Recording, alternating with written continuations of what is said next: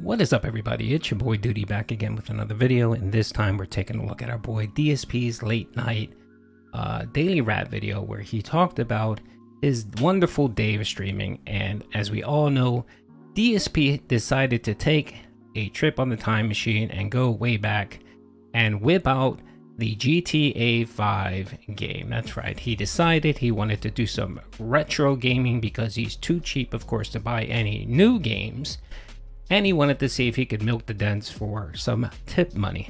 And sadly, it didn't happen. I think he didn't even get to the tier 1 tip goal with the GTA 5 playthrough. But the funny thing is whenever we get Retro Phil back, you know what's gonna come. You know what follows Retro Phil. That's right, retro hateful slurs.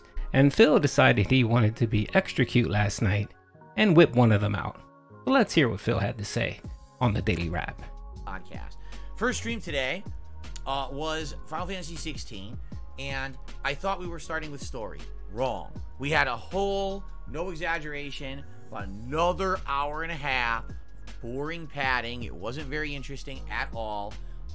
This time around, we were looking for a pickpocket who stole your merchant's pass. You know, something that could have easily been explained in a 1-minute cutscene instead of an hour and a half of boring gameplay that pads the game. Hell, he's black! And now back to your regularly scheduled program. That's right, folks. That's right. Phil is black because he is the pot calling the kettle black. He doesn't realize the irony that he's complaining about a game spending, you know, an hour and a half on a cutscene, right? And he calls it filler and boring and something that could be simply explained in a 1 minute, conversation, right? And what he doesn't realize is that he actually does this every single day on his podcast. He spends an hour and a half essentially just regurgitating his schedule, shouting out tips, and then once in a blue moon, he may have a news story. So that's right. So Final Fantasy is the equivalent of Phil's Level 1 podcast. So once we got through the boredom, the game picked up big time. There was giant plot developments. Essentially, at the end of the stream, after about 90 more minutes of story, which is like a big exploration of a city and a lot of combat, and then one big epic fight between the icons. Basically, a whole big plot line ended, which is crazy because I thought that would have been a plot line that went all the way to the end of the game. But here we are. We're about 29 hours in. And yeah, one of the whole royal family slash countries that seemed like they were going to be vying for power in the game has been eliminated, basically. So good progress there, although admittedly today I do feel the game jumped the shark a bit. And if you don't know what I mean, I would urge you to watch the last video of today's gameplay of Final Fantasy 16, the big icon fight. You'll see what I mean when it happens. I was like, I can't believe they actually just did that. That is so ridiculous. But anyway, good progress in Final Fantasy today. Tonight's late stream was something special because, as you know, I've been talking about this now for a couple of months. This summer, we're celebrating my 15-year anniversary as a content creator on YouTube. In fact, it is September of this year that is actually my 15th anniversary of doing consistent gameplay videos here on the channel. Well, on this channel since 2010, and of course, I actually did it since 2008 over on Dark Side Phil. The reason that we're doing it a little early, well, there's too many new games coming up in September for me to celebrate it then, so we're actually starting now. And since we finished up all of the other playthroughs, you guys voted to see me start with Grand Theft Auto 5, this time around on the Xbox Series X, which is the newest edition of the game that was just recently released. It runs at a silky smooth 60 frames per second, and I even enabled ray tracing. Okay, that was pretty funny. I think I mentioned it before where, Phil on his podcast actually spent about 20 minutes trying to figure out which version was the proper version to download, which a simple Google search would have actually told him what to do. But of course, he's too pig-headed and too bullheaded to actually do any research whatsoever, right? So then apparently he didn't figure it out. So instead of taking time after his stream to figure out which one to download, he didn't do that. He decided to go hang out with the horse, pig out, probably sleep, and then waddle his self back to his office and start streaming again. And of course, it took him nearly 45 minutes to actually download the game, something that he could have simply done in between streams. No, he didn't bother doing it. He figured, what the hell, I'll do it when I get back and start streaming. So he bored everyone for 45 minutes just talking about which version was the correct version he had to download. So that's Phil in a nutshell. That's his whole channel. That's his whole that's how he treats his life. And then you know that these are the reasons bad things happen to Phil. Just unpreparedness, always late, figures I'll take care of, I'll deal with the issue when it becomes a problem, and not trying to resolve it early in advance to avoid something as stupid as not being able to download a game. You're an online streamer, Phil. That's what you do for your job. And of course, you're always unprepared. This game looks freaking gorgeous on the console. Like, no exaggeration, I was blown away. I was like, wow, everything has detail. The world seems vibrant and real. Pretty darn sweet. And we played about 2 hours tonight.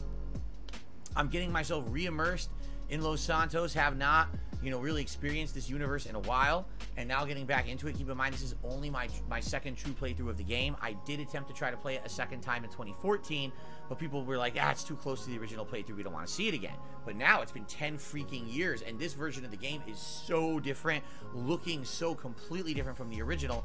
And on top of that, now, face cam, complete interaction with the streaming audience. It's a different playthrough altogether this time around.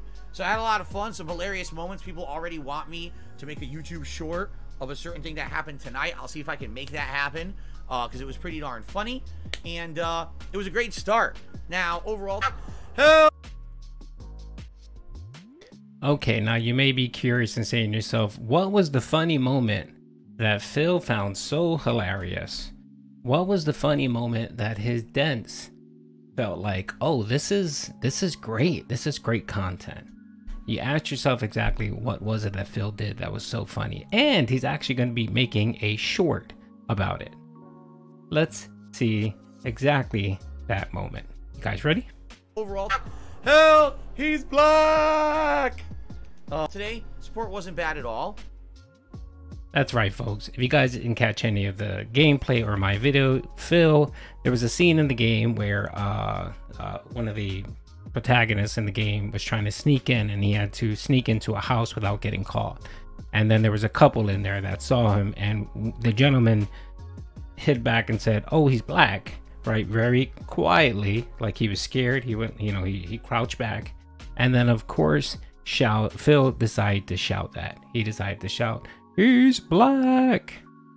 Akin to his playthrough where he walked through and saw a black woman and decided to scream, oh shit, a black woman. And then he proceeded to continue saying some racial stereotypes about the woman. So I just find it hilarious that Phil decides to drop the mask, and expose himself for who he is during a GTA nostalgic playthrough. I guess he felt like, this wouldn't be a true nostalgic playthrough unless without one or two hateful slurs. And he was not going to disappoint. So let's keep going. Actually, when you look at tonight's premiere of GTA 5, we actually had more viewers on that stream than any stream I've done in like a month. I'm serious. We had over 500 viewers at one point. And, actual support was pretty good. We had a ton of super chats. So, no complaints. Didn't get many memberships today, but did get a lot of super chats and an okay amount of tips. So, good stuff. No complaints here. Good start to the playthrough. All right. Now, quick reminder. Tomorrow is Sunday, and Sunday is now the day of the week that we're doing my react. Okay, by the way, he ended up getting, I think, 40 bucks in tips. So, and of course he was begging super hard for the tips like he's been recently. The tips have been dropping. Super chats have increased. Memberships are still dead because, of course, the whales that used to drop the big support for those memberships aren't around. Emil, those folks. So that's going to drop. I think he's scheduled to drop like another 50 members this week. So he'll cycle back under close to 400 again. I wanted to really quickly show a clip from the Side Scrollers interview where they talked about the hateful slurs, especially the one in reference to the slave trade, right? So let's watch a video from the Side Scrollers podcast. It doesn't fit. You know, that's I a agree really. with you. I agree. I actually agree with you today. I should not have made that joke. I know that. That today you're 100% correct. 15 years ago, even 10 years ago, it was a different climate on YouTube, and people were looking for that. That's who I was, and now I'm. So this was last year, you said? That was probably summer of last year. Yeah. So, because it just feels like a big leap from going from a sheriff who is like trying to kill people to seeing a little black girl and thinking a slave trade. You know what I mean? No, now you said it. Now you said it. See you what? Said you said black girl. It was on that's screen. Correct. That's correct. And herein lies the problem. What? I didn't think that. In my mind, it doesn't matter. It doesn't you're matter. Right. You're right. You're right. I agree with you. But in my mind, I didn't even see that. I didn't think that. That's, okay. You know, the joke was, this is a scumbag sheriff. He's literally lying to everyone. If he's going to traffic someone for profit, I wouldn't be shocked. It wasn't, she's a black girl going to the slave trade. And that's stupid of me. Why the hell did I not make that connection in my head? Because I'm stupid. Okay. You know, I admit that. I'm dumb. I don't know if I believe that. You don't have to. That's fine. Okay. You don't have to believe me. I can't make you believe me. I didn't think of it at one moment. Did I ever think, oh, she's a black girl, make a slavery joke? Absolutely not. It was about child trafficking, essentially, and that this guy would have probably done that because he's such a piece of garbage. Okay, so back in March, Phil was right here saying he doesn't see race whatsoever, right? That's not Phil's thing. Phil does not look at race whatsoever, right? Phil doesn't look at race. And we're supposed to believe him, right? Yeah. No, I'm not buying it, especially when we see clips like this. Help! He's black! Today? Now, I don't know. Was he referencing his shirt? Was he referencing his sneakers? No, none of that. He was referencing the person. So when Phil saw this, of course, he saw race. Just like he did with the slave trade. And just like he sees with his other slurs. So don't ever think that Phil, in his heart, doesn't harbor these type of hateful slurs. I know that he has to he has to put out a person. Like, he has to mask it. He can't just come out and be himself. He knows that he has to tame what he feels and what he really wants to say, because he doesn't want to lose his YouTube partnership. But I'm pretty sure that in the Burnell Snort Fort, Phil just lets these things go off non-stop. I'm pretty positive. I am pretty positive that's the case, just because we've seen countless times over and over again Phil's mask come off and him just be inappropriate, you know, say inappropriate stuff, say racially insensitive stuff, say just, you know, you guys know the litany. So yeah, that's really it. Other than that, he talked about support, and he went into his whole what's going to happen on his DSP React show, and no one really cares about that.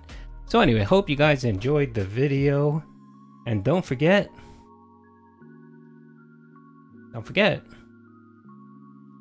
now overall, help, he's black. That's right, never forget, he's black.